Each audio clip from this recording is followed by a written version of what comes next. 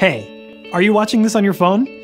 Using social media, watching videos, streaming music, using your phone as a GPS, and even just browsing the web can all chew through your data. But don't worry. Here are 3 things you can do to help save your data.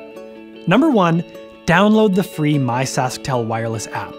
You can check it to find how much data is included in your plan and how much you've already used for the month. Plus, you can do a lot of other cool stuff with this app, like find free SaskTel Select Wi-Fi locations.